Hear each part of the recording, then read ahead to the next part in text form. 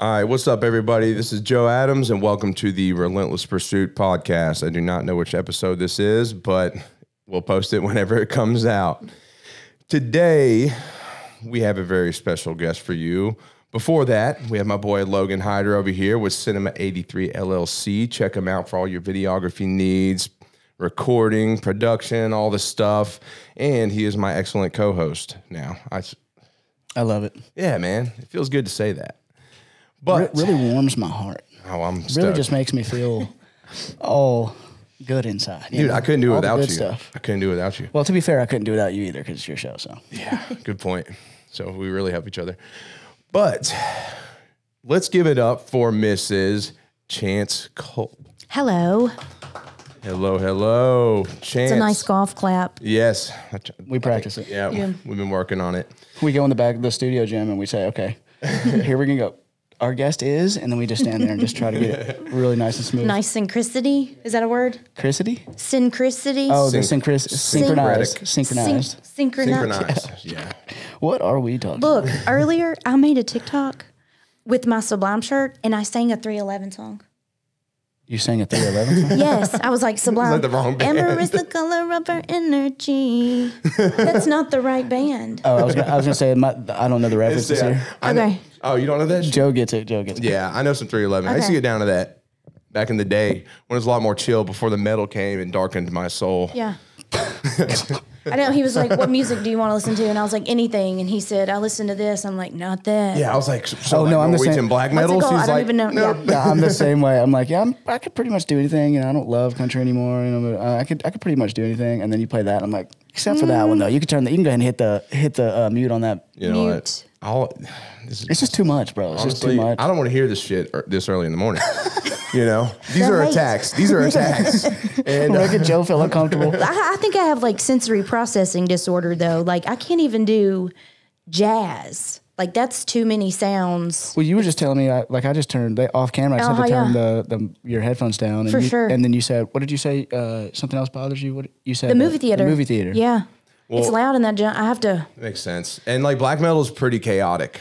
You know, I remember someone pretty telling me chaotic, one time though. Yeah. So is jazz. That's why. It's the doom doom doom. That's a There's all the things. It's so Too chaotic. many. Yeah, that makes yes. sense. That makes sense. See, I Yeah. love that complexity. But I will say, I remember someone telling me one time, they were like, oh, it's just a phase. You're young and angry. I'm like, dude, my dad's 60 and listens to the exact same music Does I he? do. Yeah, oh yeah. We go to concerts together. It's awesome. That's And hilarious. you just see my dad just chilling, like his shirt's tucked in, some blue Yeah. jeans. And he's such a, like, clean cut, comb over. You know- and then you got me. I've heard that you have to be extremely intelligent to appreciate that kind of music. That's what they and say. That's what they say. What, metal? Because it's so complex.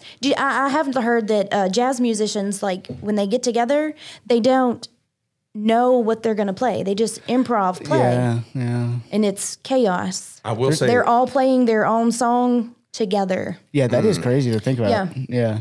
Like Lil Wayne is one of the greatest, a lot of people in hip hop. And that's on facts. And they say he's I the knew greatest I ever. liked you. And he freestyles every song. Did you know that? Yes. He doesn't write lyrics. He has never written a lyric. He No. goes I didn't into, know that. He goes into the booth and just records. Isn't that wild to be the greatest ever at what you do and Yes. never prepare, basically? that's pretty cool. Yeah. I mean, think about that. I mean, he probably prepares, I guess. Just the practice over the years, his preparation, I guess. But I don't know. I say some shit that shocks I'm as shocked as you are sometimes. Yeah. it's like, whoa, how does that just flow out of your How does that just how did that like just that? come out, Like- you know? So Lydia doesn't listen to like metal at all, but she went to, you know, she likes just tagging along with me to things Yeah. because she just enjoys being a part of things that make me happy. So she went to this show with me earlier this year, this summer, and it was a black metal show. Like her first concert with me is a pretty heavy fucking show. Yeah. And she was like, you know, I really enjoyed it. Like she doesn't listen to it on her off time. She's like, those guys are talented and stuff. Yeah. And I'm like, you know what I love about it is that a lot of these bands, like the main headliner, they've been going for like 30 years, still putting out albums. It just gets better and better. And then they come on tour in the US from, you know, Greece, or they're from Greece. And then they play like every night or every other night for like a month, 2 months straight. Like also that's another thing too. They're not this massive band set out auditoriums. They're playing at the Exit Inn, and they're so dedicated to their craft. That's what I was about to say. And I love that so much because I'm like, yeah, yeah, I'm not going to this concert. They're like $400 a ticket. I paid $25, but these are some of my favorite bands, and they are so loyal to their art. And that to me takes it just to a whole nother level too. They have an authentic following, like their super cult following, and so I love that shit. Like I don't small know. but loyal. Yeah, yeah. I've been listening. Hey, that's to what we need for the podcast, baby. That's what we talk about, isn't it? Yeah, small but loyal. And get organic growth. Yeah, that's how I built a following. That's a good segue on TikTok. Hey, there's a softball for you, Joe. Go ahead. You know, Leslie Jordan passed away yesterday. Do y'all know who he is? Oh yeah, I think I know you're talking about. He was on Will and Grace. He's a comedian. Was he the Jelly Roll posted about it? Which one is he? He was like 67, short guy, hilarious. He was on Will and Grace, gray hair. I bet I would know him if I saw him. You probably saw him, yeah. Anywho, he was very authentic. Like he was one of the first people I followed on TikTok. But he would get on there and just talk. He just got on there and he'd talk, and his mama would be talking in the background, and it was just real life. It was very authentic. And that's what I wanted to be, because I just wanted to be able to turn it on and be myself, right? So that's what I did, and I started real insecure. But over time, I've learned I'm not that different. Like, there are lots of people who relate to the chaos that is my head, you know? Like, I just turn the camera on.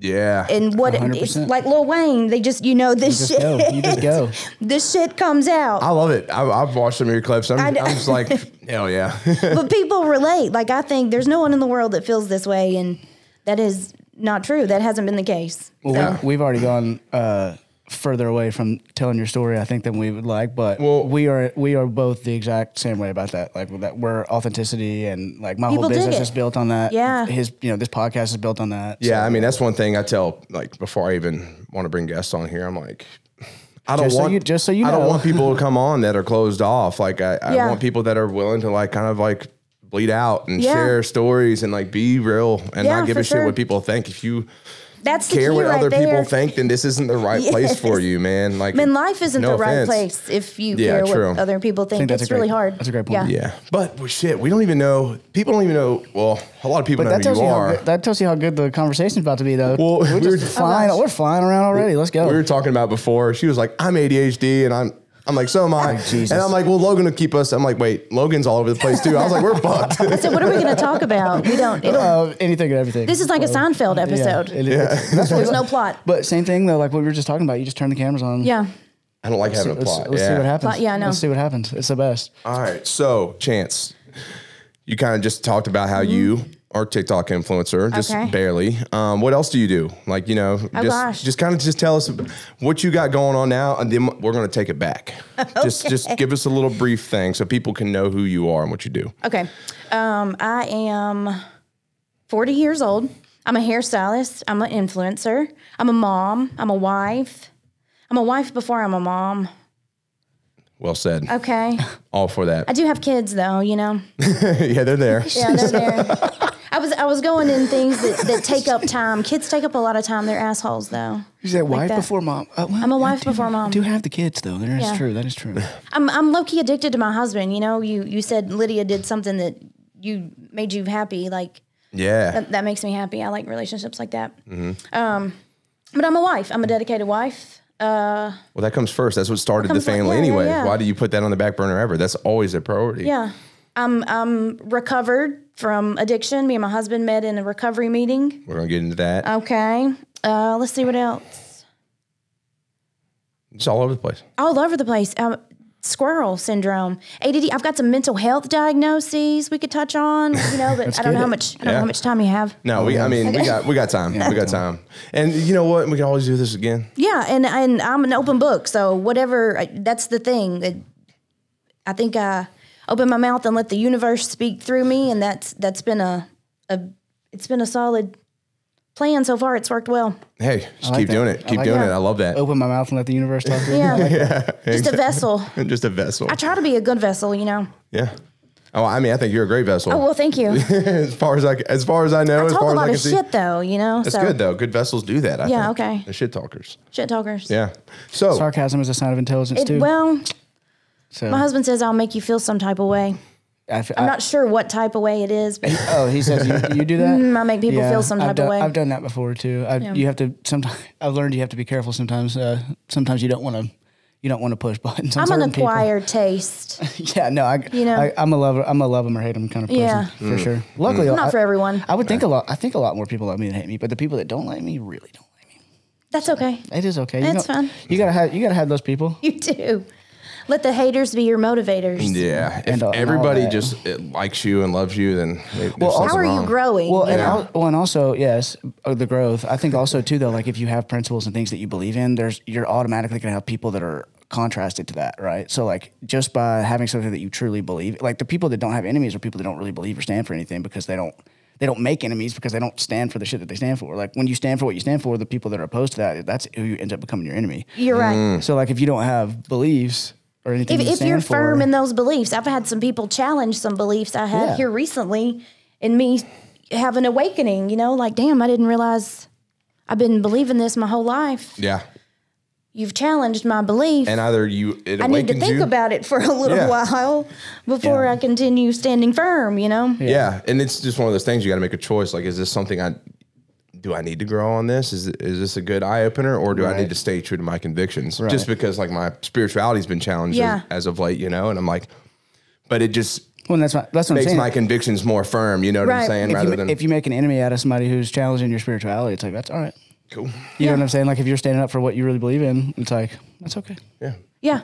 I'd rather have you as an enemy than a friend because I didn't stand up for what I believe in. Yeah. I don't even have to have you as an enemy. Like we can have that's probably a negative different way to put beliefs it, too. You know what I mean, Like let me be me and you be you, and I just mean and we're fine here, and I don't know what happens beyond here, so yeah, exactly. For me to know and you to discover, or the opposite. I don't know.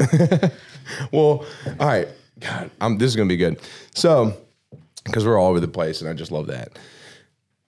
Let's start from the beginning, Mrs. Chance. However far you want to go back, tell us a little bit about growing up, childhood, life. Oh gosh, okay. Because that's honestly that's part of who you are now. So like, go back as far as you want. Just tell us a little bit about it, and we'll keep moving forward. Okay.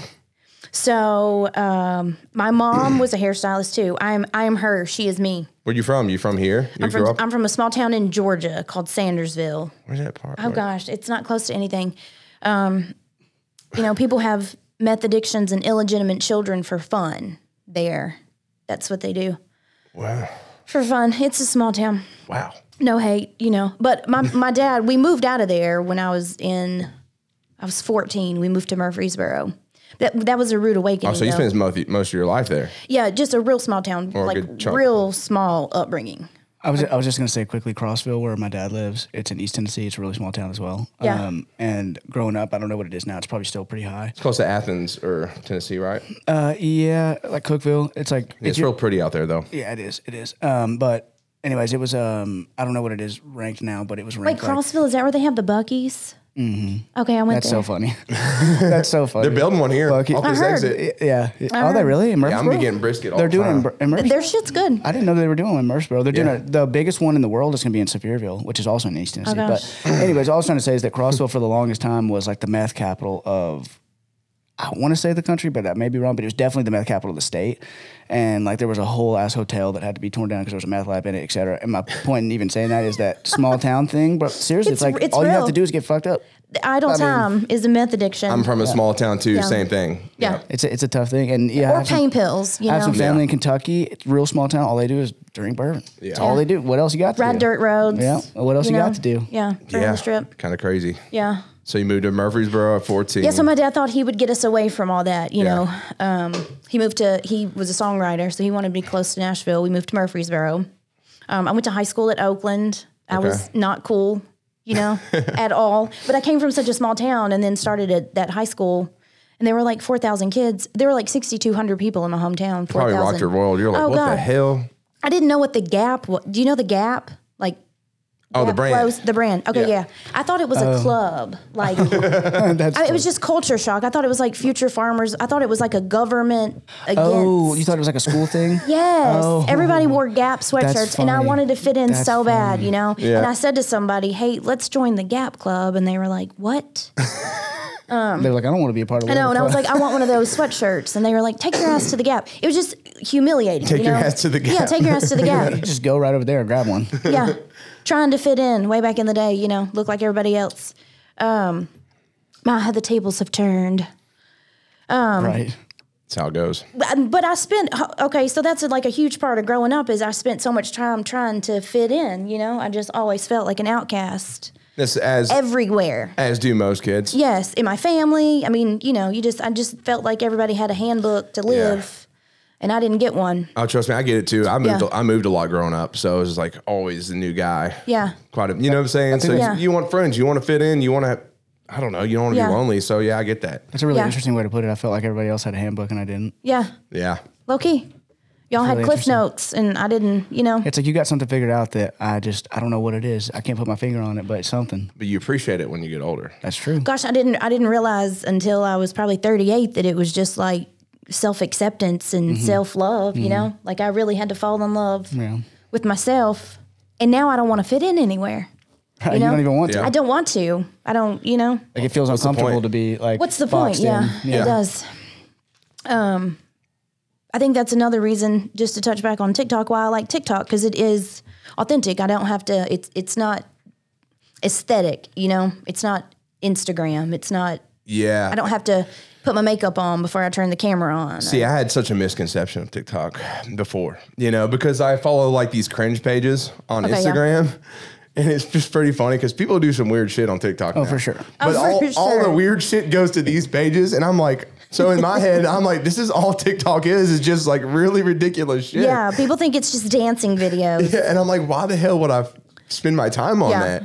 But then I downloaded one because I was like, well, there's another platform to get the brand out there. Yeah. And then, of course, I didn't like filter out what my interests are. So I still get a lot of the shit I don't like. Yeah. And I didn't know that. So, because I tried to get on there the other day and I was looking, I was like, oh, it's like a horror thing. See, that just goes to show that you don't scroll on TikTok very often, because if you did scroll, or if you don't engage with stuff. So if you like stuff, then it'll show you more of that stuff. Yeah. The algorithm does not miss. Like that's. Yeah.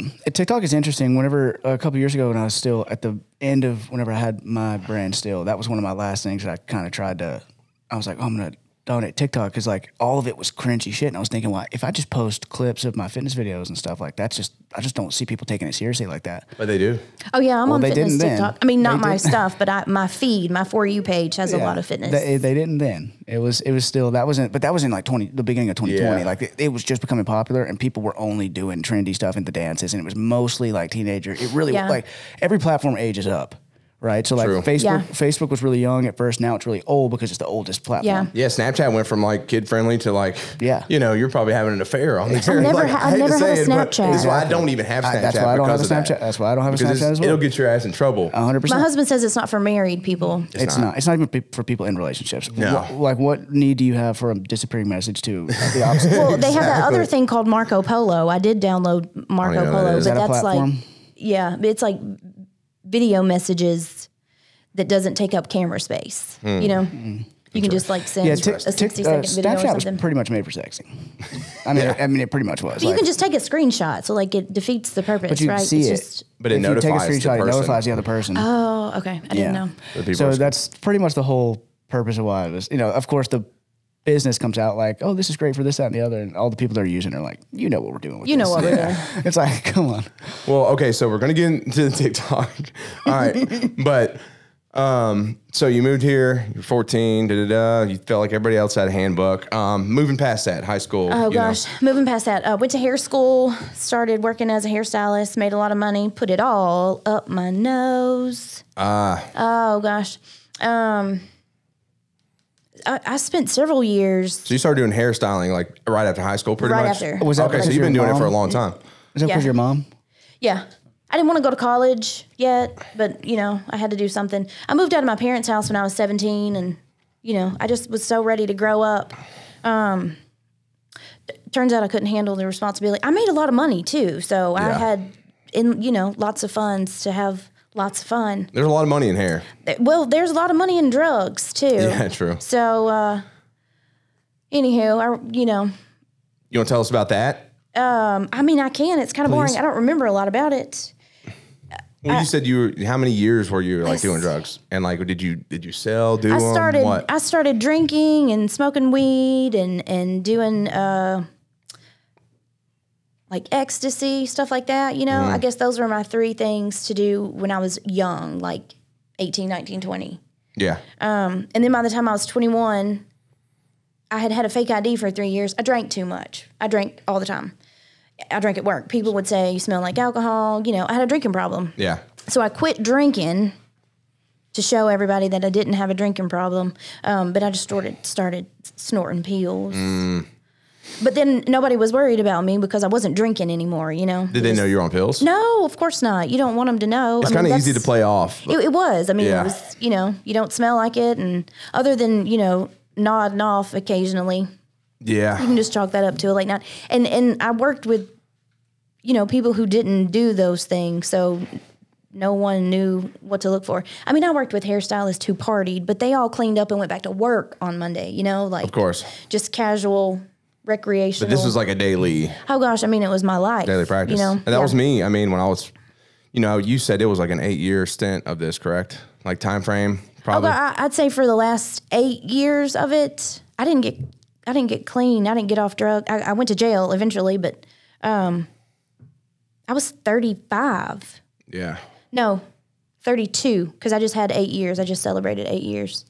I'm Cali sober though. I use cannabis products. You know, that's what they say. I don't drink alcohol or I don't drink alcohol or use illicit drugs. Cali sober. But I use cannabis products. I like that. Yeah, I mean, but who doesn't? I'm trying to slow down on drinking right now. I'm a little Cali sober as well, so I feel you. It's the way. I think alcohol. I mean, it's poison. I never really had. I mean, I did have a drinking problem, but in the end, it was just like a self-love problem. You know, like self-love. Just hated myself. One thing I've said before is self-hate.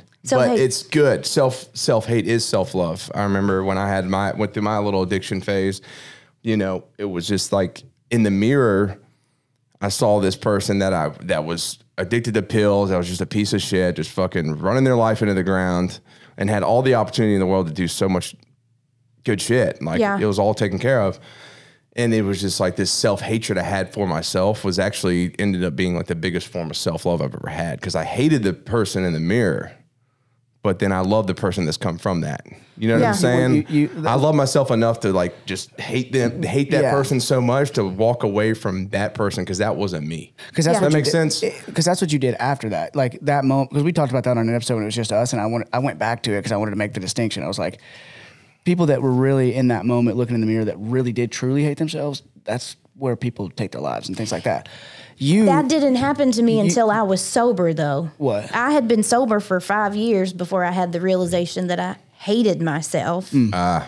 That's when I... Well, and that's why I wanted to come back to whenever he was saying that day, and I was like, the distinction for me on the outside looking at it is that there was love there, because in that moment of self-hate, you still chose, like, I'm going to do something better, and that's love. That's not hate. Yeah. You turning around your life in that moment was love, not it did come out of that, though. There was still a glimpse of... There was something there. Yeah. There was something there. Yeah. And that's important. I was 5 years, no drugs, no alcohol, you know, sober, just doing everything they told me to do, you know. And you still felt a certain kind of way? Man, I was fucking miserable. I was miserable. Do you think the sobriety is what you needed to see, what you saw? I needed to be real miserable before I... And I had gotten better. Like the need for drugs and alcohol had been removed. You know, I didn't like crave.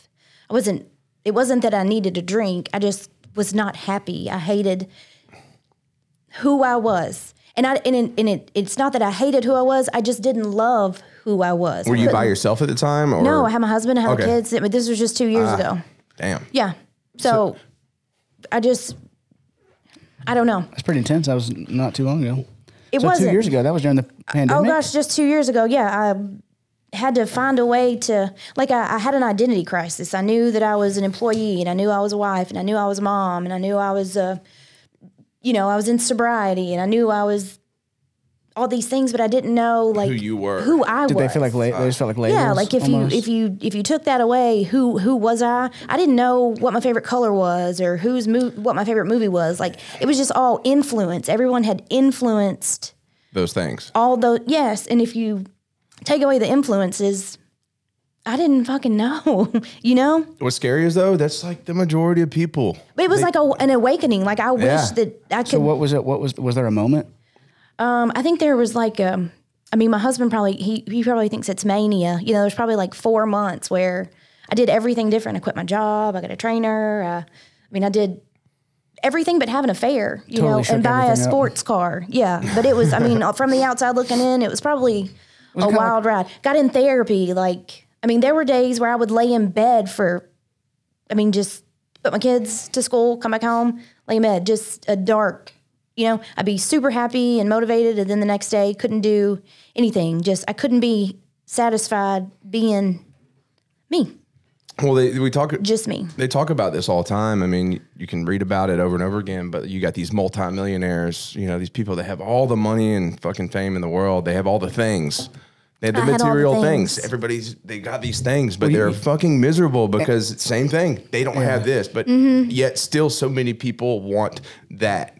And I'm like, man. And it was the checklist for you too. It wasn't just the material things. You had the husband, you had the kids. I had all the things. Yeah. I had the religion. Yeah. I thought I had the spirituality. I think that's even tougher than like looking around saying like I have all the material things. You look around and you think, well, I have the material things, yes, but I've also like the things that people tell me fill my soul, like the things that should be the best things. The fulfilling things. Yeah, I got all those. I got those things too, and I still don't feel fulfilled. Yeah, yes. I hear you. Yeah, because that's bigger than material. Like, right, that's what I'm saying. Like people get the cars and the houses and all that shit, but you had your own blood, and you became sober. You know? Like you were like, oh, it's the drugs and the alcohol, so I'll go sober. Yeah, and you're still feeling that. It's got to be really frustrating. That's kind of crazy. Yeah, it sucks.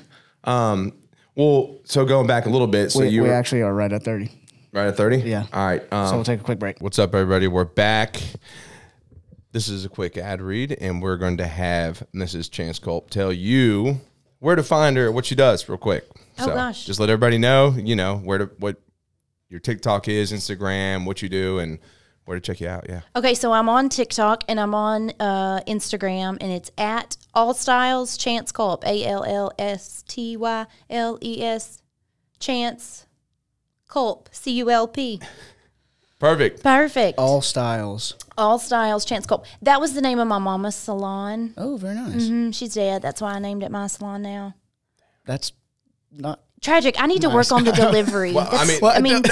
She's dead. She said, I need to work on the delivery. It's her memorial. No, that's beautiful. No, yeah, it's beautiful. Okay. It is beautiful. I didn't see. I didn't know it was a little bit curveball. You know, a while ago, you said, is there anything you can't talk about? I was going to say your mama. But then I didn't want you to hit you back with it. Yeah, because then you would have hit your own up bad spot. See, nice. You didn't have to worry because I'm not a your mama guy. Oh gosh, okay. But and I always, you know what? I've always gotten offended about my mom. My 15-year-old gets offended too. He says that's not cool. But I tell my kids in particular, like, hey, don't. Yeah, that's moms and wives, bro. Some people don't care, but like I don't know. I love my mom. She's a saint. I tell my kids if somebody's picking on you, your mama is an appropriate comeback. It is 100% of the time. If you want to get them riled up, that's for sure. Yes, your mama. Is that the ad read? Are we done? Are you gonna? Oh yeah, and also, as always, this is brought to you by Relentless Pursuit. Jesus Christ, Relentless Pursuit. You have a lot of trouble saying your own brand. Yeah, I know. Look us up on Instagram at Relentless_Pursuit, Relentless Pursuit _HQ. Also to follow the headquarters stuff, and I believe it's Relentless Pursuit _ on TikTok. Yes. This episode is also brought to you by Whitney Weiser Savage.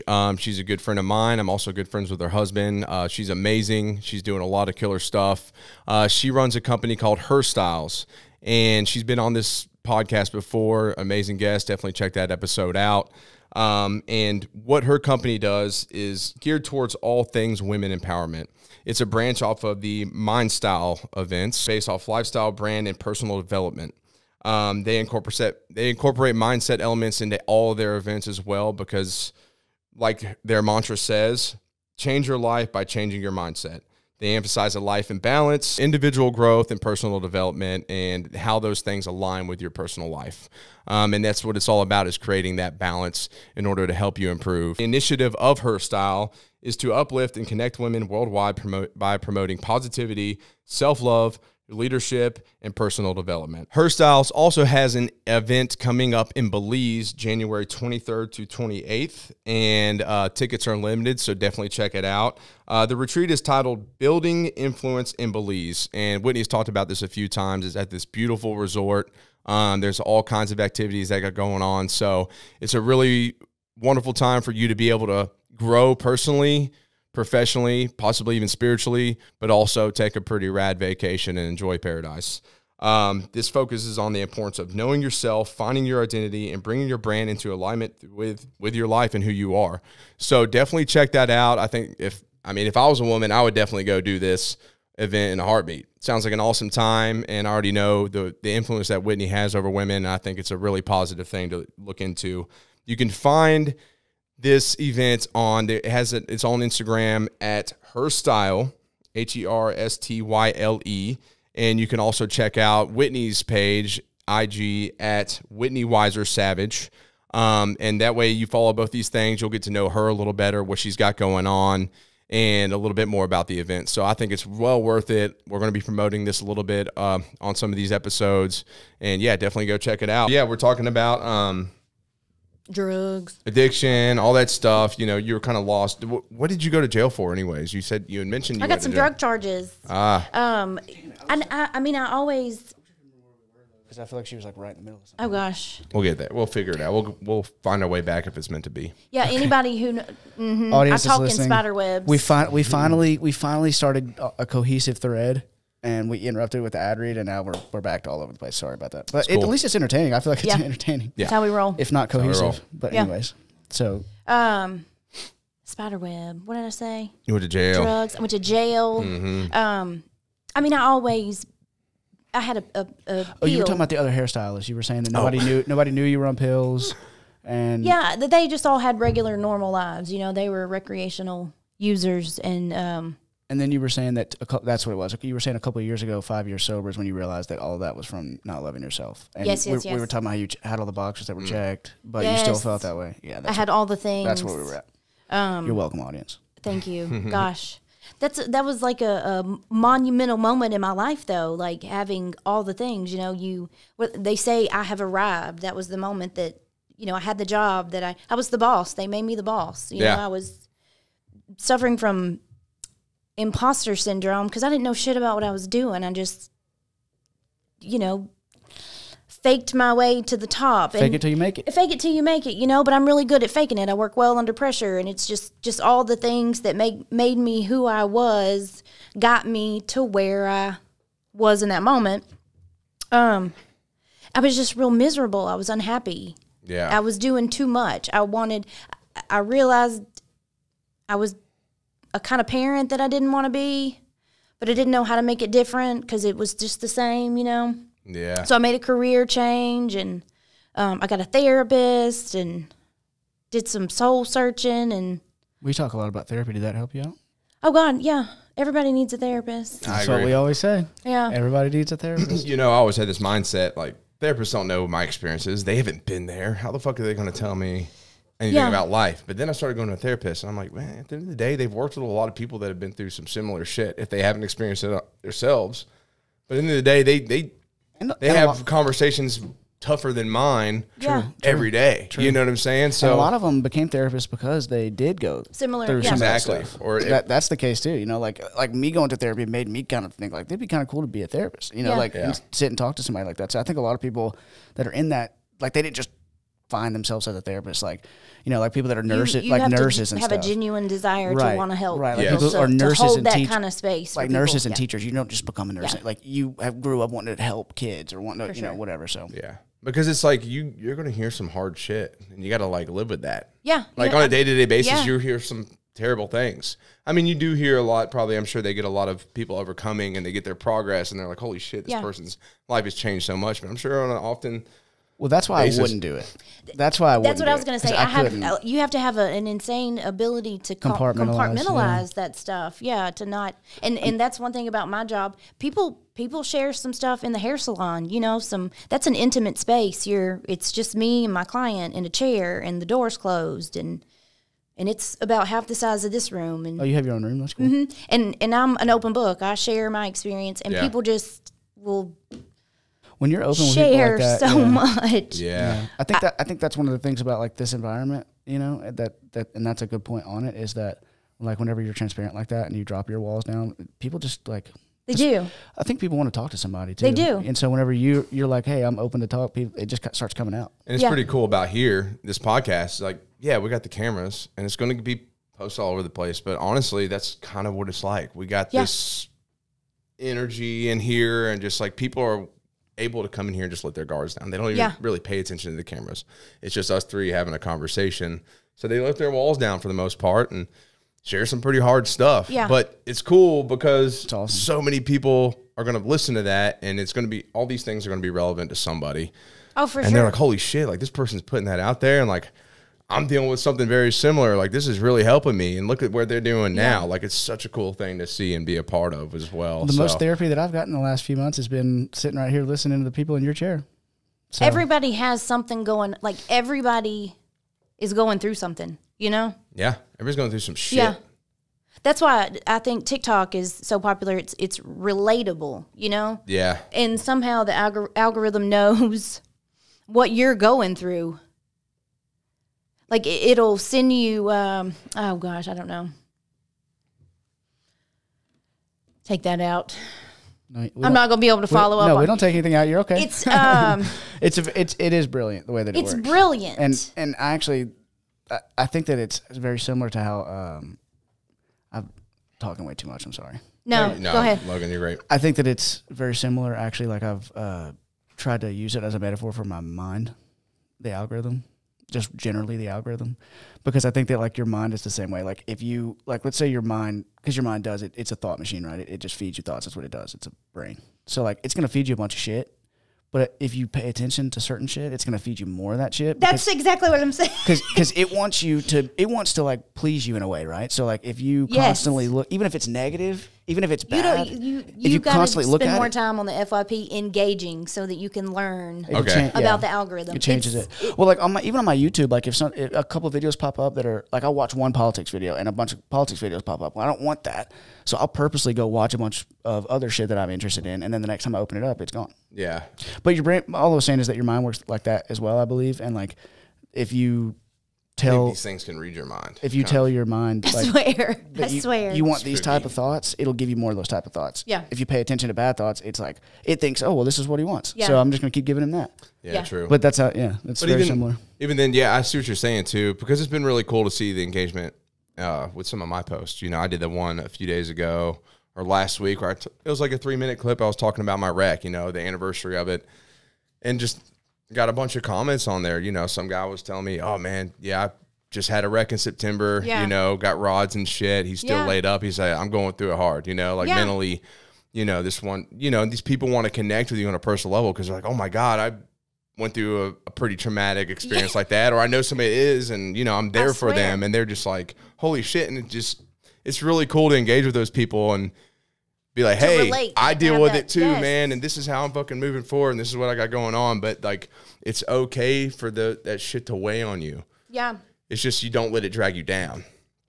That's my whole thing. It's like Tuesday was really fucking hard. I had a terrible day that day, but I didn't let it drag me down and put me in a hole. I just felt it, and I was like, man, I had to acknowledge it because it's happened. It's a part of my life. You have to. You said I felt it. You said I felt it. You didn't say.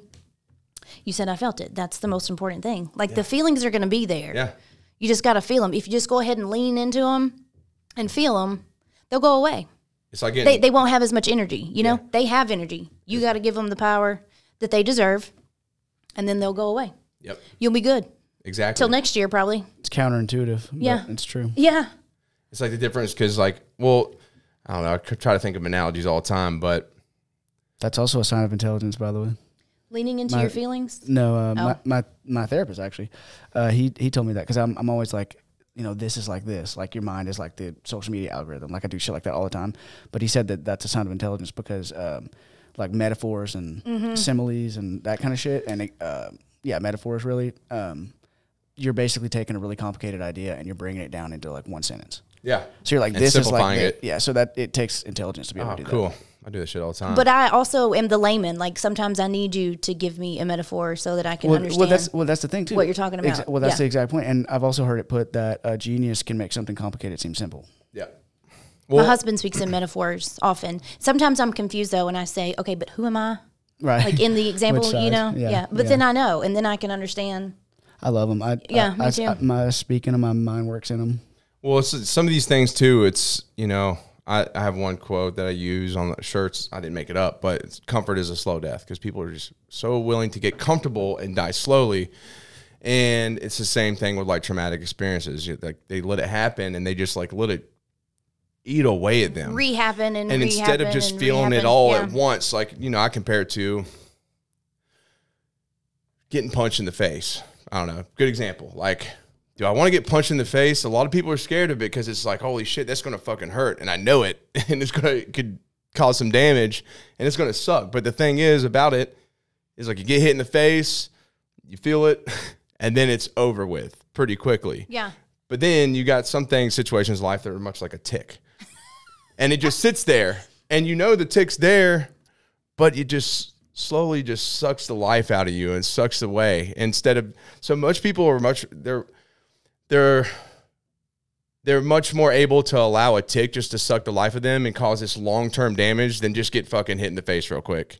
Were you spanked as a child? Did you get spanking? For sure. Me too. I did too. I was going to say, I'd choose the spanking anytime. I'll choose the pain. Give me the pain. I don't want time out. I'll take it. That means I got to sit there for How long am I grounded for? What's the other alternative? No, I'll take the whooping every time. I don't get to hang out with my friends. This is terrible. I know. I have heard, though, even though I do, this is a controversial topic that we're on here, but I was spanked. Spanking? I think it worked out okay, but that's neither here nor there. I was appropriately spanked. Correct. I got spanked in school one time with a paddle. Me too, twice. In Texas. Twice. Terrible. Yeah, that never happened to me, but talking. But the timeout thing, though. Look at me now.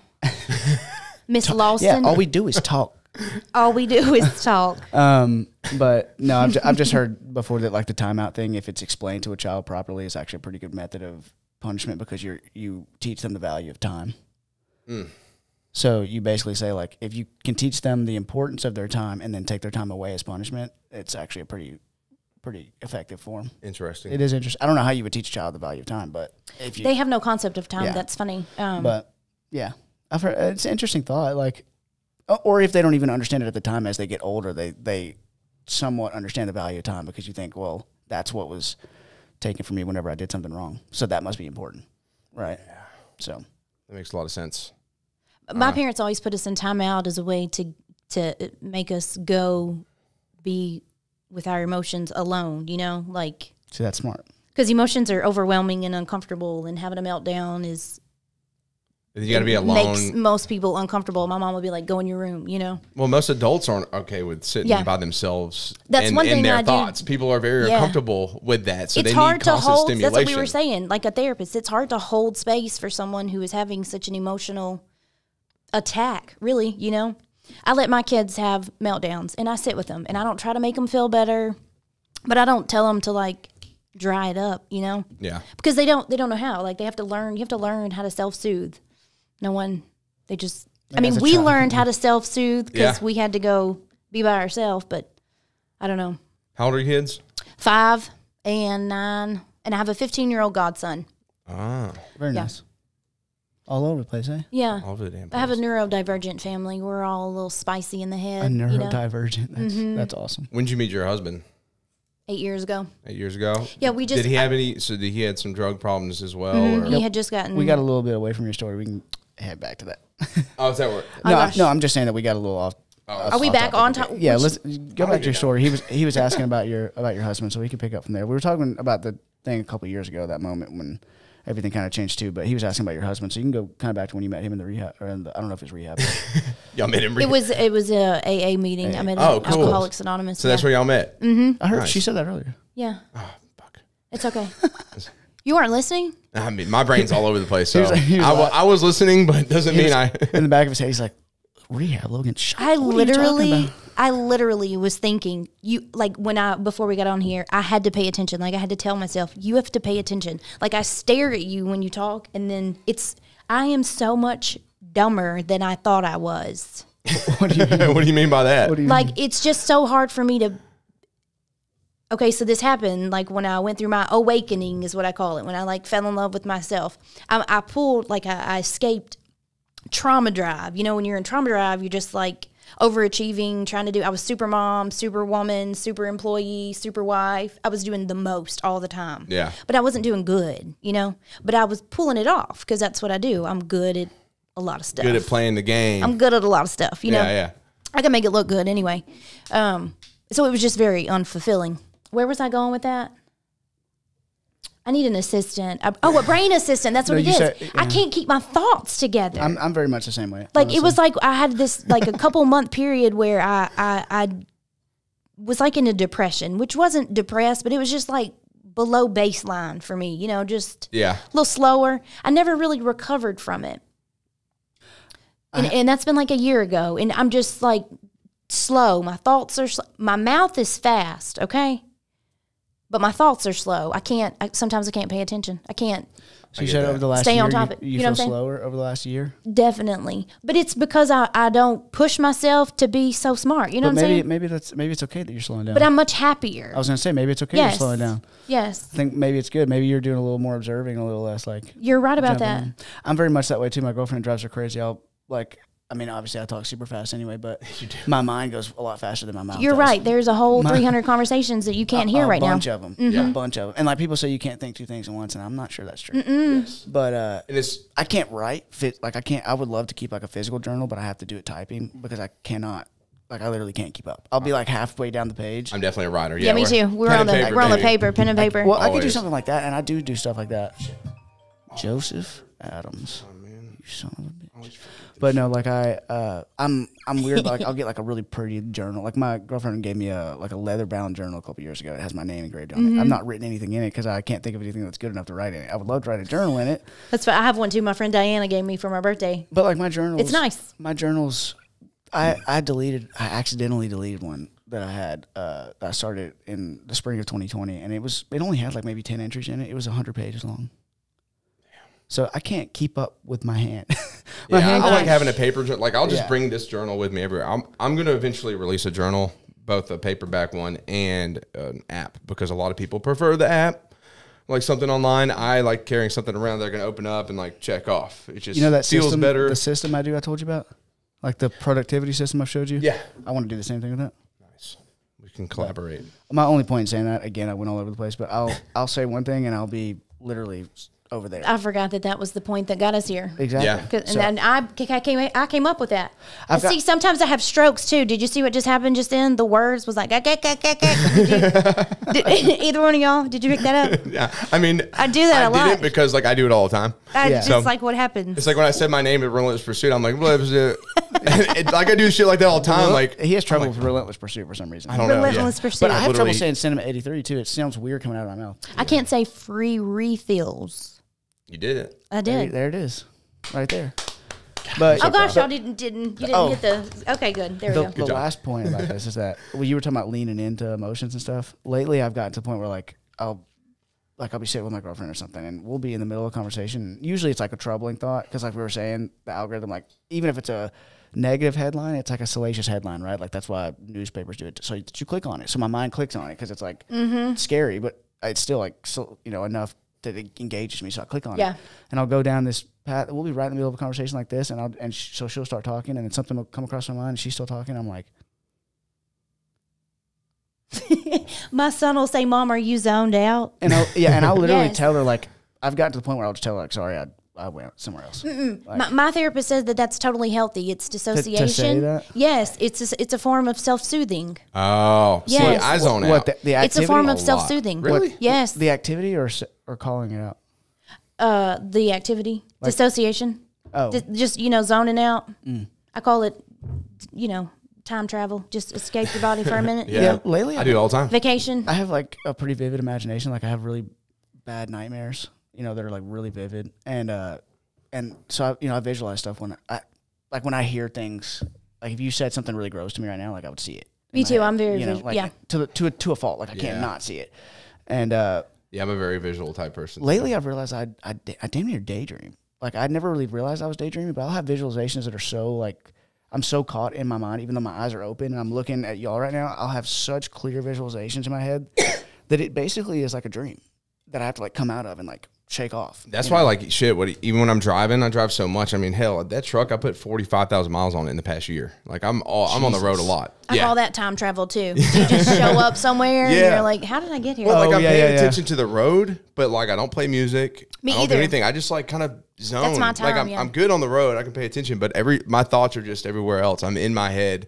I don't even listen to music anymore. That's meditation, though. Yeah, I enjoy it, honestly. Some people prefer it. Some people think it's creepy. Yeah, that's meditation. I just like look over. I'm like, yeah. They're like, he must be jamming out, but no, it's just all your guys. Yeah. Do you have I don't work out to music. You're fascinating to me because I feel like you have a similar mind to mine. We do. We all three have a lot in Do you hear common. songs all the time? Constantly. Do you have earworms constantly? Constantly. Yeah. I can't. I saw a TikTok about that yesterday. Wait, earworms? Earworms is whenever you get a song stuck in your head, basically. But it's an actual thing. And by the way, nobody knows why they happen, and nobody knows how to make them stop, and nobody knows basically anything about them. Like the song is usually a TikTok sound. Hand to God. Well, it's usually a catchy sound. So anything catchy, there's like a certain rhythm that your brain really likes, and if you and a lot of music, whether you realize it, is played in that rhythm. Mm-hmm. So you'll hear a song that's like dun dun dun dun dun dun dun dun, and then it's not even the words; it's the dun dun dun dun dun. But yeah, I get like 1 o'clock in the morning. I get up to pee before my feet can hit the ground. I got a concert playing in my head. Like, yes, dude. No, it's terrible. No, it's terrible. It's terrible, dude. It's like the most maddening experience that you could ever have. Do you stay overstimulated a lot? Because that's overstimulating. Yeah. Like, that's one thing. I can't shut down, Yeah, that's why we don't have TVs in my house downstairs, because that's another noise. You know, I have people talking, and then the TV, and then, Yeah, we just have our one TV. I won't have one in the room just because, honestly, it's bad for your sleep. I've just got so much going on up here all the time. Yeah. But that's why the slowdown, I think, is good. And that's one thing that I'm learning is, like, I've always been afraid of, like, oh, you're going to, like, dull yourself by doing that. Like, this is your speed and, like, what you're doing, that's who you are. It's like, yes, true, but it's okay, like, for that to be my nature and also learn to control it, right? Yeah. Because that's when you're experiencing a lot of the stuff that we're talking about, it's just out of control. Yeah. Like, your mind is your greatest tool. It's your greatest ability. It's your greatest gift. But at the same time, if you don't know anything about it or how to control it, it'll control you. Like, Think and Grow Rich is one of my favorite books that you have to read because I always bring it up to you and you haven't read it. But self-awareness. He says, if you don't control your mind, you can be sure it will control you. I will bring that up, though, too, because I just was listening to a thing about Think and Grow Rich and books like that, and they're great. But the problem that they fall through on books like that is, like, people just think they can manifest everything. But these authors and stuff like that fail to actually also put weight on the work with that. Like, yes, you can manifest something, but what's all the other shit that's going on? Because a lot of people do think they can just like, man, I know it's going to happen. It's going to work out. And then they sit there and they're waiting for it to work out or this to happen, and it doesn't. You have to be fucking proactive. And, like, I do think books like that are great, but you got to understand that you still got to work your ass off to make that happen. I believe in manifestation, but I also believe that you can't manifest something unless you trust yourself, and you can't trust yourself unless you've learned to hold yourself accountable. And most people don't have general integrity, you know? Yeah. Well, they don't even hold themselves accountable, so they don't trust themselves, so they're never going to manifest because they don't genuinely believe. Exactly. Well, and even like praying. People pray and they're like, so prayer.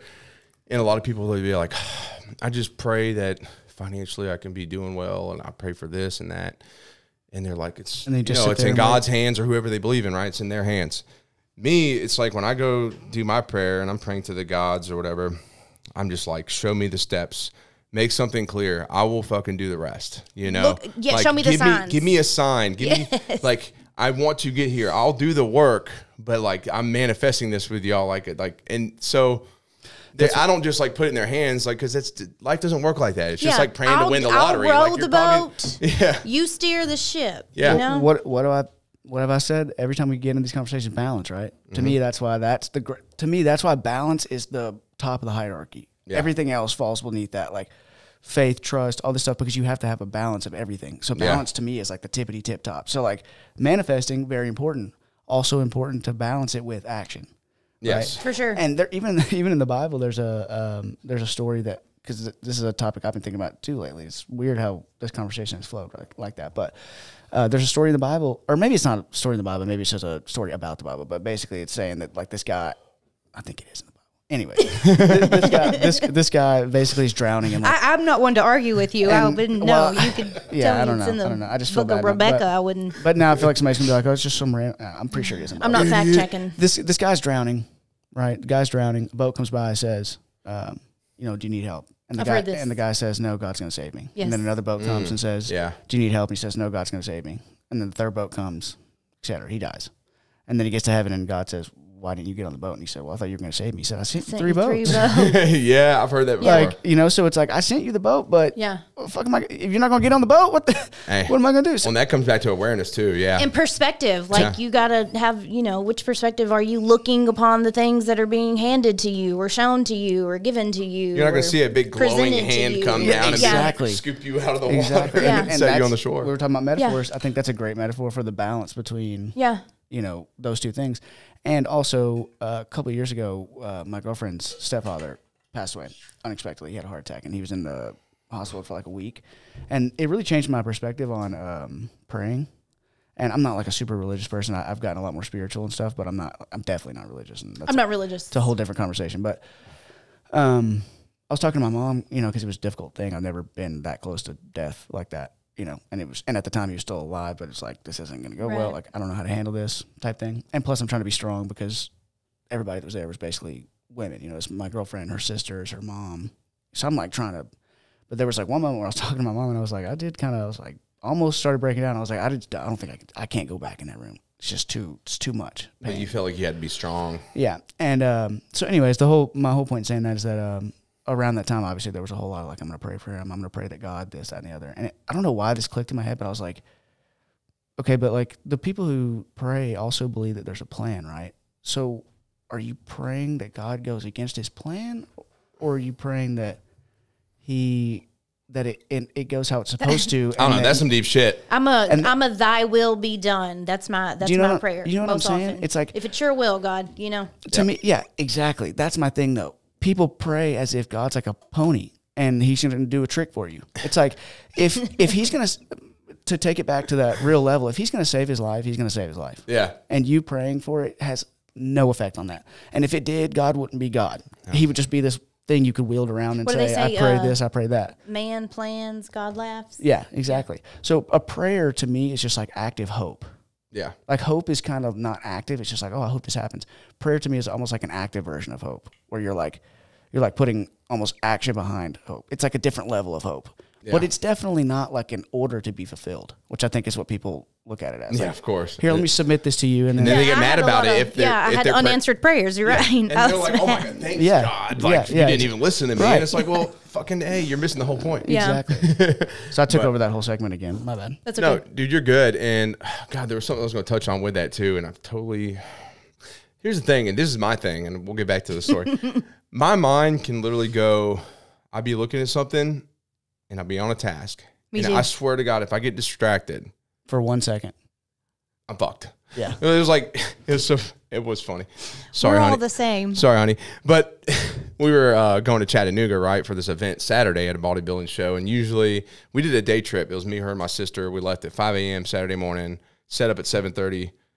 And we were there from like 7:30 to about 10 p.m. And we had like a couple hours in the middle of the day to get lunch and change or whatever. And so, you know, for the night show, we usually dress nice. Like I'll throw on my jeans, some cowboy boots, and a blazer, you know, look sharp. Lydia will wear a nice outfit. My sister brought one. But I don't know, just the way my brain works. Like I went to put my outfit in the bag, and I didn't want to mess up Lydia's outfit, so I took it out and set it to the side. And I put my shit in there, and then I just took the bag and put it in the truck. You did not pack her stuff. I didn't pack her stuff. So midday comes, you know, I changed in the truck. I'm looking good. People are like, looking sharp, Joe. And Lydia goes in the bathroom, and she texts me. She's like, where's my outfit? And I'm like, what are you talking about? And I'm looking around. I'm at the truck, and of course, we finally get home, and it's there. But she was not very happy about it, and it wasn't the biggest deal. I made it. Shit happens, though. I took it very seriously because I do try really hard. You feel disappointed in yourself. Yeah, I'm disappointed in myself. And she's like, Joe, you're like, if this is the worst case of a relationship, we're in a good fucking place. But I still took it to heart. I was like, fuck, you know, because, you know, I care. And, but still. People make mistakes. But she wasn't happy in the moment. Yeah. She was like, you kidding me? Like, I wanted to look cute. And my sister changed back into her morning clothes just to make her feel better. You know? That's sweet, though. Yeah, it was sweet. But anyways, but that's just how my brain works. Like, literally one move. All I had to do was put it right back. It was next to the fucking bag. But that's how I am. It's just like super relatable. That's why if I don't have a list and checklist and objectives, like I'll come in here any day and I'll be like, I got all these things to do, and I'm like, I go partially do this thing and I partially do that thing, and it's like I'm running circles, and I'm like, holy shit, I'm losing my fucking mind. 85% of stuff gets done, right? Yeah. And then I go to my checklist and I'm like, all right, get my laptop. I'm like, okay, let's do this thing. Send these emails. Boom. Okay. Check mark. Boom. Check mark. Okay. I'm going to go do this inventory shit I need to do. And then the day's over and I got all these checks. I may not have knocked out everything. Yeah. But there's a lot of check marks. And I'm like, I knocked out a lot more shit as opposed to me not having this list. So that's just how the brain works. My list is it's very thought out, so I'm not going to go through the whole thing. But I have a 75% is a win, 90% is elite, 100% is champion level. Is how I separate it. Like I'm 70, so 70 was passing. You know. Well, there's a book that I haven't read. I was a student. Okay. There's a book that I haven't read, but the premise of it, I think it's called the 70% rule, and basically the premise of it is if you do 7 out of 10 things, you're doing well. Yeah. You know, a lot of people get so bent out of shape because you didn't do 9 or 10 out of things. See, I hold myself to that standard though. I used to hold myself to a 9 or 10 standard, and I was miserable. Progress over perfection. Yes, and now 70%, I'm good. I'm happy, and I don't care. You know. This is what you're getting from me, 70%. Well, it's also the only thing that's sustainable. You can't sustain 100%. And I'm very happy about it. You may hit 100% one day, maybe 2 days in a row, but ultimately you're going to fall back to a certain... But there's no reward for hitting 100%, right. You know? Right. Like you there's just need to constantly be making progress, yes. You know? And that's the whole thing, too. And it's... Excuse me. And you need to even allow yourself the opportunity to kind of like take a step back from it, too, especially if you're making constant progress every day. I mean, I had a real hard time yesterday. I felt like shit. I woke up, I trained some clients. And I got home and I was just like, I just laid down. Sometimes you gotta recharge. Next thing you know, it's 10 a.m., you know, and I'm like, holy fuck. And that's what I did fucking Sunday. I hated it. Yeah. That's where I was at, bro. I was just like, dude, I'm done. We call that a day in the bed. And Lydia was sitting there working. I'm like, babe, I feel like a piece of shit. She's like, Joe, stop. She said, you are the hardest worker I know. Like, you've been going every day for weeks on end. You don't get weekends, really. She's like, just enjoy it. Yeah. And, of course, we eventually came here, and I did a couple hours of stuff, and then had a really light lift. I'm doing kind of a deload week just to let my body recover because I'm just hurting weird. Yeah. And went back, you know, and it was a pretty chill day. And I'm glad I did it. But even in the process of just like laying there in bed, I'd like open my eyes for a minute. I'd be like, what the fuck are you doing with your life, Joe? You that scumbag. shame creeps up on you and tells you ain't shit if you're not doing something. Do that. You have to do it. Even God, I mean, it says in the Bible that we talked about that book you mentioned, you know. What's that book called? I'm not a big, thumper, but it says thumper. On the 7th day he rested. Like even... Yeah, that's a good point. I mean, that's a good point. I mean, the Creator, God was like, even God took a day off once a week. You know, that's wild. God was like, man, I'm a huge advocate for taking a day where you don't challenge yourself mentally, spiritually, or physically. Yeah. Well, what I'm doing right now is we've been talking about this a lot, and I was supposed to come on Sunday to the event that didn't have a lot of people. Now I feel even worse. I know me. Lately, I've been, what it is. We'll come to the next one, me and you. Yeah. Lately, I've been doing that. I really need a break, and I've needed a break. And finally, I'm at the point in my business where I'm kind of at a checkpoint where like I have some relatively low maintenance people, and like I'm kind of good. And but because everything's been going really well, I kind of never really took that break, kind of forgot about it, and I've just gotten run down again. And so, like I was talking to my girlfriend, and I might make it a tradition. We'll see how it goes. But like the last 12 weeks of the year, like October, November, December, I'm working 2-3 days a week, and I'm taking days off. I only work 1.5 days a week. To your point, I think the most important thing about it that I've done is really set the boundary of like if I'm not working on a Wednesday, I'm not going to feel bad about it. I'm not going to feel bad about it. That's where I realized a lot of the shit was coming from. Like you were talking about, is that I would schedule a work day and then I wouldn't work, and then that's where I would feel bad. Yeah. But that's where my husband is. He has a really hard time taking time off. Me too. On a Wednesday afternoon. Right. And I'm like, you have the freedom and flexibility and success to do that. You're the only one holding yourself some prisoner. Of us don't have weekends. Like, you know, so you have to take, like, that's why I looked at yesterday. Yesterday was my Sunday. Like, who's going to give you the day off? You have to. He's always on call. That's the point. You have to give yourself the day off because nobody else is going to do it. And that boundary, I think, is really important. Like it's kind of ironic, but it's like if I schedule the time off, then I wake up and I don't feel the pressure to go because I'm like, today's not a work day. Mm-hmm. You know what I mean? And so, Now, if you're not making any progress in life and you're just taking days off, like, but what were we talking about? Balance. Yeah, balance. Like, recognize it. Like, earn it. Yeah. As well. God, and there was another point I wanted to touch on, and it sucks. Well, if it comes back to you, do it. But I do want to say, just because we are pretty deep, I would like you to go back to your story some more. Oh, gosh. Yes. What time are we at? The audio recording is at 1:18. We're over an hour. We're over an hour. Okay. Well, go back to your story. So, jail addiction. You know, you told us about a little bit about your childhood, hairdressing. You know, you got addicted, jail. I think you're getting into your husband and kids. Tell us a little bit about that too, and you know, everything kind of since you've had that realization too, as well. So I had I went to jail because a girl got caught stealing from Dillard's, and she became an informant, and she we had an interaction 3 times. You know, she was a snitch. Anywho, she's like, well, I wasn't going to call her that, but yeah, well, just a fucking rat. That is the truth. You know what happens. Anywho, it is what it is. It had to happen. I had to get the charges or whatever. At the time, you're probably pissed, but you're. Oh yeah, it was the beginning of the end for me. But it was necessary. I started trying to pull it together. It just was. It's real hard to get off those pills. Those drugs are. Fuck yeah. You know, shit. From a health perspective, yeah. Not even the legal side, just the health side. It's difficult. But I never asked for help. Like I never went to anyone and said, "Hey, I've got a problem. I need some help." I just was trying to, you know. And that's why I joined the military, because it was like, oh well, if I don't stop doing pills, then I'm fucked. Like this, it was like you gave yourself a hard end. Yeah, and if I hadn't taken something so like gone to such an extreme measure, who knows? I'd probably have been still doing shit. Yeah, but I knew the military was not going to accept that shit. So I just was not able to hold myself accountable ever at all through anything. Same. And so when I got locked up, I pled out, you know, and I didn't have to do time. I got probation, but I never could get clean, so I kept failing drug screens, and then had to do some time. You know, I had to do some 30 days here and 30 days here, and I did weekends. And were you like a boss in there? Oh gosh, no, they did not. I didn't fit in jail. Even in jail, they wouldn't let me be cool. You know, they wouldn't. She's like, I came here because I thought I committed a crime. You know, I felt like a misfit my whole life, and then I went to the, you know, you're like, maybe this will be where all the other misfits. Yeah, I don't mean to laugh. I don't mean to laugh at it. It's just, well, it's you know comical now. You got to make humor of things. Yeah. I could not fit in. You know, I just didn't fit in anywhere. Here of all places. Yes, and they wouldn't. And I was like, no, I'm like y'all. You know, I really am. I'm one of the. She just stabbed somebody right in the throat. She's like, look, watch. Like, how do I prove this? Anywho, when I got out, I had a condo. My dad had leased it to somebody else. He wouldn't let me live there, so I went to live in sober living. That's when I met my husband. I met him the very first night I got out of jail. He was a train wreck. I thought he was going to be a red flag. He's real good looking. He's very attractive. I was attracted to him. I saw him in your pictures. He's a handsome guy. He's a good looking dude.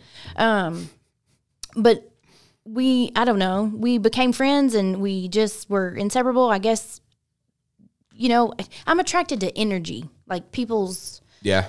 I know within 20 seconds if I like you or not. You know what I'm saying? So was it like you knew right off the bat? Oh, yeah. That's how it was with Lydia. I tell people all the time, like I went on this date with this girl. I was like, well, you know, it's worth a shot. Yeah. Obviously, I was extremely attracted to her right off the bat, but then I got to talking to her and I was like, holy shit, this is it. Yeah. Like I knew instantly. Yeah. It's crazy. Crazy. We've been together ever since. We had our wedding anniversary was last week, or it was the first week of October.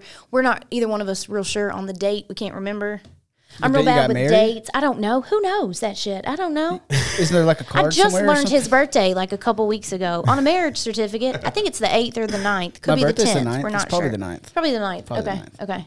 That's funny. Was that on a Friday like 3 years ago or 2 years ago? I can't remember how long we've been married. So there's that. It was on a Sunday this year, so it may have been on a Friday. Y'all been married a couple years? Something like that. And how did y'all have both your kids together, or? So my 5-year-old son is my son and my husband's son. We had together. And then my 9-year-old daughter is my husband's biological child. Okay. Her mother died when she was a baby from addiction. Oh man.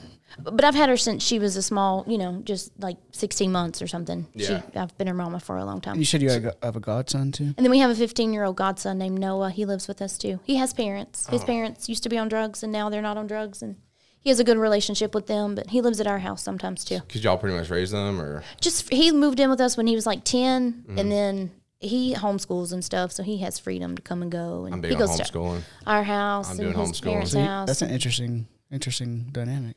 Yeah. With him. Who gave, you know. Do you enjoy it? How do you like being a mom? Whoa. She damn near forgot she had kids earlier. I damn near forgot. Kids are assholes, you know. They just really are. They're just little versions of you, and so that was really that's what happened with me in my self-awareness. My moment of self-awareness is I hated everybody. I was looking at my kids like little, just with resentment, you know, almost like as if they were burdensome. Yes, it was a burden because I had no idea what the fuck I was doing. Yeah. But I knew I wasn't doing it right, you know? That's a crazy realization because you were like 37 at the time? This was just 2 years ago, yeah. And I had all 3 of these kids. But yeah.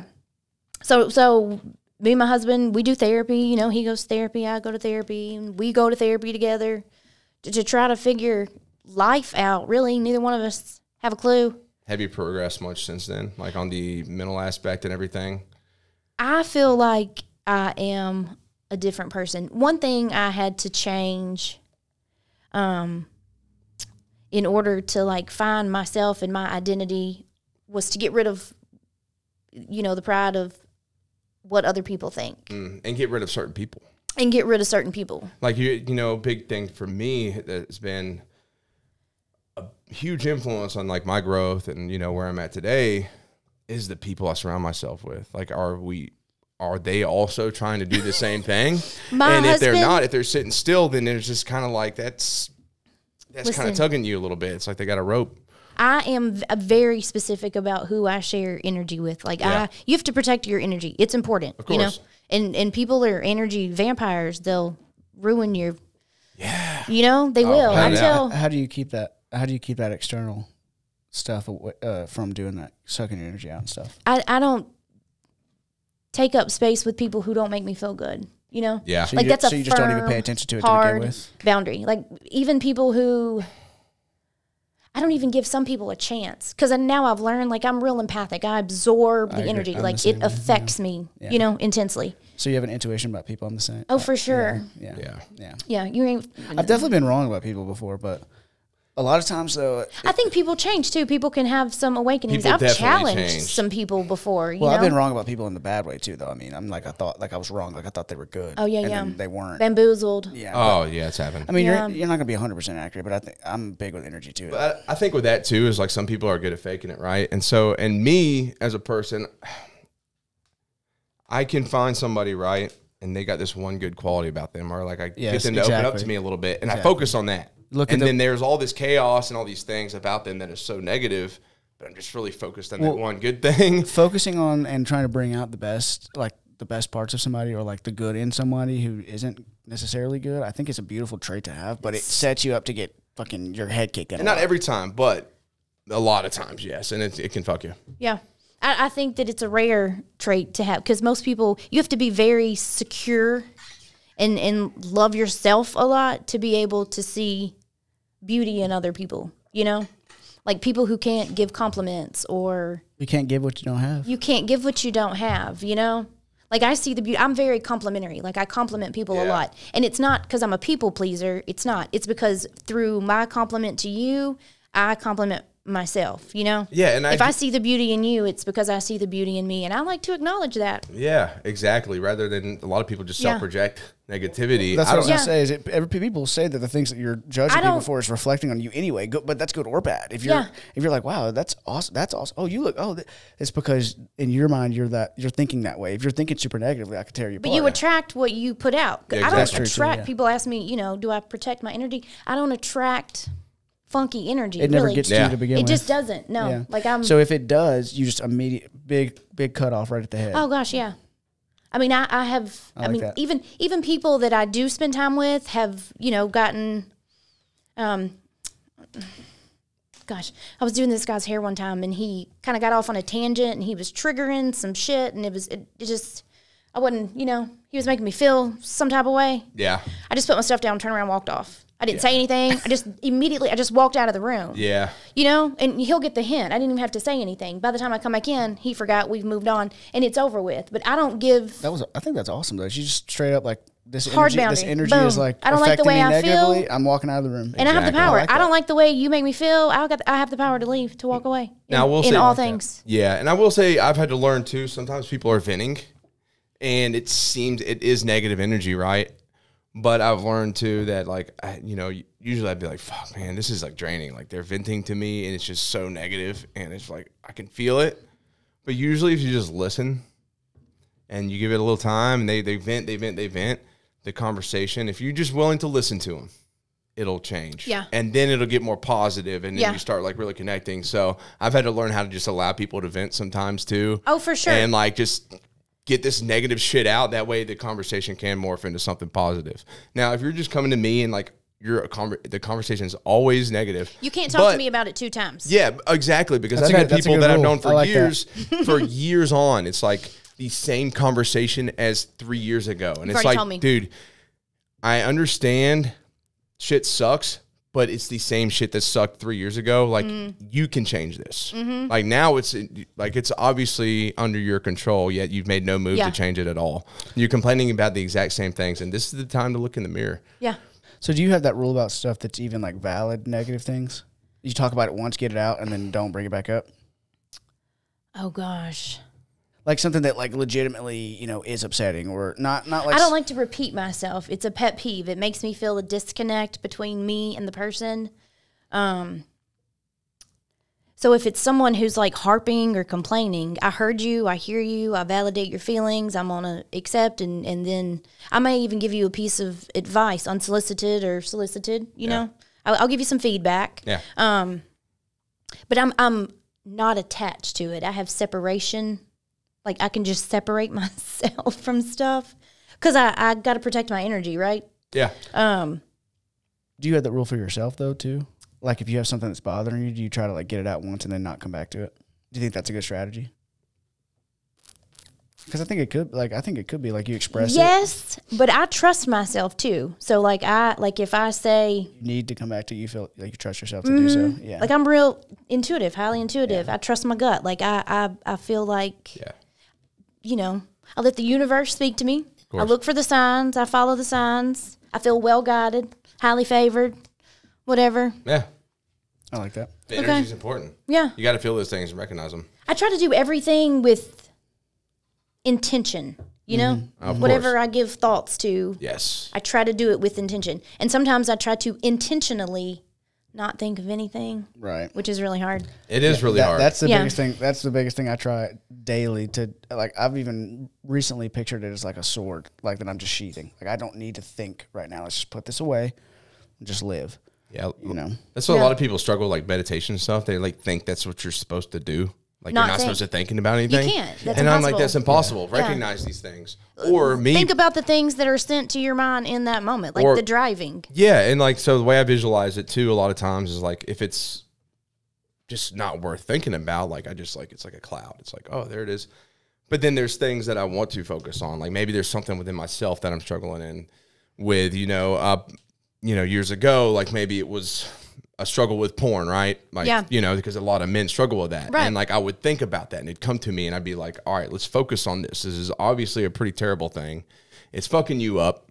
You know, it is like, focus on this. Or I'd think about some other negative aspect of my life and I'd kind of like bring these things together. And like, honestly, sometimes meditation could be exhausting to me because I'm like sitting here with my thoughts and these things that I don't like about myself, fucking have my own therapy with it. Like, I hate that, like, how do we fix this? And just recognizing these things and try to be better the next day. Yeah, it's got to be done. It's got to be done. Rarely have I ever gone thoughtless. Like, there's a couple times I've somehow made it happen, and it's just like, it's a pretty crazy feeling, but that's not the point of meditation. I think that's unconsciousness, when you're asleep. Like, that's when I think there's a moment when I'm asleep when I don't have thoughts. I don't have dreams. I'm not a dreamer. Is that hard for y'all to believe? No, I rarely have dreams. And if I do, it's just like something random as shit. It's like, they say you just don't remember them. I just don't remember That's them. That's what they say. Everybody dreams, but you just don't remember them. I don't remember my dreams. But I used to. There was a time in my life where I had very vivid. You said you had a very vivid. Yeah, I have had very vivid. And 9 out of 10, I would 9.5, 9.9 out of 10 of them are nightmares. So they're like very vivid nightmares. Like I'll have a dream like I'm walking out of the mall and like walk up to my car. There's like a murdered body in my car. Like I'll have shit like that. Like, I'm not kidding. Maybe it's a vision of the future. My son, my 5-year-old, he sleeps and he's scared of the dark. But it's because he has a very vivid. I've always he's had very bad creative. Nightmares. I had night terrors when I was growing up. Do you know what that is? My sister used to have those. Bro, just wake up screaming. just wake up screaming in the middle of the night. That's rough. I cherish sleep so much. Yeah, same. And I also have recurring nightmares. So I have the same nightmare over and over again. I used to do that. So recurring, horribly vivid nightmares. Not good. That's rough. But what I was going to say, though, about the not thinking thing is I just kind of, I think that you could relate to this pretty heavily, too. And obviously Joe, but because it just never stops, to me, like, not thinking is just when my mind is calm. Like, if I'm just like, if I'm like walking my dog and I'm just like in awareness, we're talking about meditation, right? So I'm just like in awareness. I'm just like hearing what's the birds chirping. And I'm just feeling the sun. And I'm not, to me, that's not thinking. Like, I'm like just living. That dissociation we talked about, like when you're zoned out. Yeah. Yeah. But to me, that's like I don't know, like when I can move freely without having to actively think, there's always thoughts going on. But like, whenever I talk about like sheathing it, my point is like let's say you're really curious about something. Like, this is an issue for me, and this is what I was talking about. Again, this is kind of my therapy. I ask questions sometimes that I'm just curious about. But not letting it in, right? I'm such a curious person. Even with negative stuff, it's like I want to get into this and figure it out. Figure out what this person said and why they said it and all this stuff. And a lot of times I don't need to. Like, I just don't need to be. There's certain things I can be curious about, and there's certain things that are valuable to learn more things about, and there's some things that just aren't. And there's some things that aren't in my control that no thinking can bring me to a place of peace with. So, like, whenever I'm at my best mentally, I would say, is whenever I can, all that shit's not there. Yeah. And I'm just like I'm just living and not caught in thought. I'm still having thoughts, but I live a lot of my life caught in thought. Yeah. And so, like, it's like a reprieve for me whenever I can just go 5 minutes and it's like, oh, I didn't even think about anything. And then, of course, I think, oh, I didn't think about anything. Yeah. Why is that, I wonder? And then it goes. Off to the races but again. But that's what I mean about I'm trying to more actively say, okay, let's just put this away for now. In the identity crisis, I stripped away all the things that made me who I was. I quit my job. Or that you thought made you who you were. Yeah. I mean, I didn't like lose my husband or give up my kids or anything like that. I just like changed all the things that I could change. I started working out and going to the gym and doing all the things that I thought I was supposed to do to get my head fixed, you know. I mean, got a therapist, all that stuff, did all that stuff. And I've talked about this before, like fitness is life-changing. When you start taking it serious, like fitness is just the guide, like the one stepping stone, because everybody's capable of it. For my mental health. It's easy to get gym memberships are cheap, or it's just easy just to get on YouTube and learn shit that you can do at home. Yeah. But it's just stepping stone that like bleeds into the rest of your life. If you I'm telling you, if you're in a bad place in life and everything fucking sucks, dude, and start I'm working out. Dopamine deficient. Yeah, and that's what I didn't know. Like working out, releases that's all the that. best. Oh, yes. Oh, that's the best. Like the runner's high. That's what it is. That's literally the only reason I do it. I hate the gym. I'll look you dead in your face and tell you I don't like coming here. I hate it. I only do it for the chemical reaction. Yeah. But I've learned to do that too. Like the sauna, by the way, we were talking about the sauna. It mimics a moderate cardio workout, so it releases all that stuff. And so sometimes I'll just be in a bad mood and I'm just going to sit in the sauna because I know that it's going to release a bunch of chemicals and make me feel better. Yeah. I mean, just knowledge of having that, you know. That's one thing that I learned when I started finding out who I was. I stripped away all the things. Like I took all the decorations out of my house, and like I didn't want to be trendy. I wore a uniform. I wore black pants and a crop top every single day just because I liked it and it made me happy, and nobody fashion influenced me. Like I just picked some things that I liked and started doing some things that I liked. I got crop tops, so. Okay. Turns out other people like it. Here I am, an influencer. Now it's so weird to even say that. Yeah. Anywho. But, oh gosh, there was I lost a thought somewhere. That's okay. Well, we were talking about... Oh, it was important. Damn it. You were talking about where you're at now. Like, you're talking about how you stripped away all the things and you got into fitness, and like we were talking about how fitness was a stepping stone. And then we talked about how we weren't talking about TikTok yet, or how you got into that. Oh, God. It's okay. It's really okay. Maybe it'll come back by the end. Maybe. Well, what Joe was saying is that I think is important to note, too, is that he was saying that you're kind of, like you said a minute ago, that you kind of feel like even over the last year, you've still been a little slow. I think that's cool that you, like, while you're going through it, you're like, hey, then. Oh, God, you got to learn to laugh at yourself, too. Like, I'm not as smart as I thought. I make a lot of mistakes, but I've learned other people make mistakes, too. Right. And no one holds me accountable no one holds me to the standard that you hold yourself held to. myself. Yep. Yes. Yep. And so it's just easy to just, that whole, y'all, like other people like my TikTok, but that's for me. Like that it brings me so much joy because I make mistakes all the time. Like it's just, and you share it, and I share it, and I laugh at myself. Like I'll get to like low key wheezing, you know, just at your own stuff, yeah, at myself. Yeah, that's egotistical as fuck. Don't put that in there. Edit that out. I laugh at shit I do too, though. Like I was laughing at the one I was recording, and I kept like jacking it up. Yeah, and it was a reel, and I mean, same thing. I just toxic trade. I think I'm the funniest person I know. So you took all the stuff out of your house. You took all the stuff that you thought was like a label to you, and then yeah, I like collected stuff from yard sales. My house looks like an episode of Seinfeld and Fresh Prince of Bel-Air had a baby.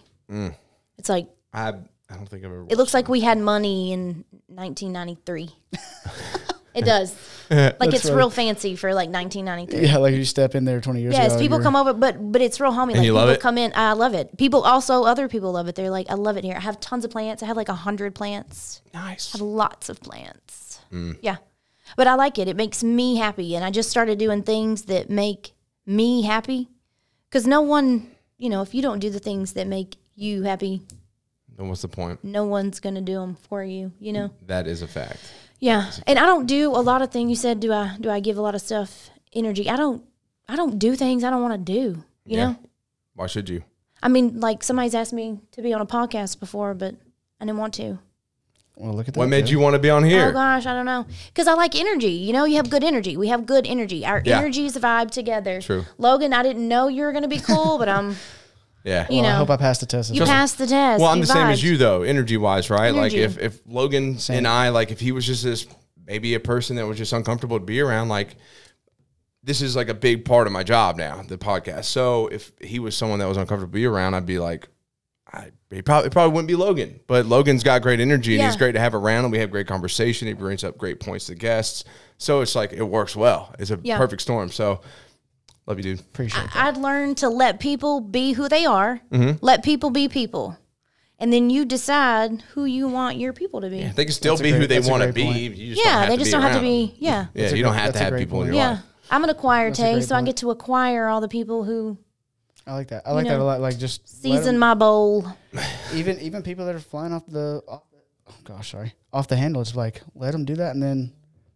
Is that somebody you want? No, cool. Yeah. Well, like how often does he do that? If anything, it's like it's like a mafia story, but like how somebody, you know, I gave this guy $200 and he ran away with it. I haven't seen him since then. Like, what do I do about it? It's like asking the mafia boss. He's like, sounds like you got off pretty cheap. You only paid $200, and that guy's not in your life anymore. Yeah. Huh. I think that's fucking. That's perspective. I think that's awesome. Yeah, I like that perspective. So okay, we're running short on time. So tell us real quick before we roll out, because we're going to be doing this again. Talked about growing up, addiction, jail, you know, hairstyling kids, marriage, all the stuff. And we can always reiterate these things down the road. So obviously everybody knows you're a hairstylist. You're an influencer on TikTok. Like, what kind of doors does that open for you? You know, like just a lot of people, because I've been pretty ignorant to the TikTok world until just recently. And now I'm like, all right, this is a pretty valuable tool. It can be. Like I know a lot of influencers make a lot of money on TikTok. You know, they work with brands and promote stuff. Yeah. I've worked with a couple brands that I already use. You know what I'm saying? Of course. I only promote stuff that I use because if otherwise it's not authentic, you know? Like that's my niche. People always say, what's your niche on TikTok? Authenticity. Of course. Just. That's mine too. I love it. Okay. Same. Authenticity. That's my niche. It's for fun. It's creative. He talked about his journal entries. It's my journal entry. Yeah. It's my art every day. It's my self-expression. It's a journal entry. It's what it is. Well, and obviously people love to see you share that. You got a pretty massive following, correct? Like, oh gosh, what is it? I don't know. He may know. I don't know. 530,000. Very nice. Okay, very nice. Yeah. Who knew? I mean, that's crazy. That's a lot of fucking people. Okay, so I have like 7.3 million likes, and what that is 7.3 million times someone has said, I accept you for who you are, you know? Yeah. Like, it just feels, awesome. and words of affirmation are my love language, and people leave comments, like, People don't leave hateful comments. People always ask me if I get hate comments. I don't. Yeah. Or maybe I do, but the universe doesn't put them in my feed. I don't see them. I don't know about them, you know? Yeah, we've gotten some negative stuff. I mean, you know, I've gotten negative comments based on like the spiritual stuff, you know. People are like, oh, we're going to go to hell. It's usually on like YouTube. Got an opinion. I don't, you know. Honestly, thanks for watching. Yeah. Yeah, like you saw it regardless. You just increase the engagement. Yeah. Thanks, dude. Keep telling me I'm going to hell on every post. It helps. But you know, you get that, but most of the time it is pretty positive feedback, you know, and I appreciate that. And like, it's now that I'm on there and engaging with people more, because TikTok is heavy on that. You don't get that really on YouTube as much as you do on TikTok. And it's like I was talking about earlier, just sharing my rec anniversary and having people, you know, I think like 30 people commented on it, which is pretty cool. And it was a relatable thing. And I'm like, man, these people really like interact and they understand. They're going through it now, or they have been. And it is really cool to see that. Yeah. So for people that don't know, what kind of things do you post? And also, is TikTok the only place you're on? I'm on Instagram, but it's just TikTok. I mean, Instagram, don't follow me on Instagram. Follow me on TikTok. You could post the same things on everything. I do sometimes, but it's just not my stuff is TikTok. Yeah. My content is TikTok. My content is not Instagram. Yeah. I mean, the post I made about having a trainer and a chiropractor or whatever, gosh, I got like 12,000 views on TikTok. Posted on Instagram, I got 79. Well, you see? This is my game, and I could get into this with you for quite a while about the platforms and why they do what they do. So we'll talk after. Okay. All right. Well, we're out of time. We're out of time. I'll be back. Miss Chance Culp will be back. Thank you so much for coming on. Thank you for having me. Great conversation. Thank you to everybody who listened to us jump literally all over the fucking place for but an hour and a half. I love it so much, and I love both you guys, and it meant a lot to have y'all both here. But yeah, everybody, please check out Chance on TikTok for sure. She is All Styles Chance Culp. Yes, she is the woman. Obviously, check out Cinema 83 LLC on Instagram, Relentless_Pursuit on Instagram, Relentless Pursuit _HQ on Instagram. That's a lot of words. It's a lot of words. And, you know, check us out on TikTok, all the things. Thanks for showing support. Please leave a review. Yep. Leave reviews, share, subscribe, all the stuff. Show some support. Give us some feedback. We would love that. And if you want to sponsor the show. Yes. And if you want to sponsor the show, we are running a campaign on that. So reach out, DM, email, check out the link tree. There's a lot of ways to get in touch with us. And yeah, we'll get your business out there and help support. So thank you very much. A lot of ways to sponsor too. You got clips, you got mid read, lead read, all the different things. I'm leaving stuff out. Thanks, Logan. That's right. He's right. There's all those things. So check it out. Give us a shout. See y'all later. See you soon.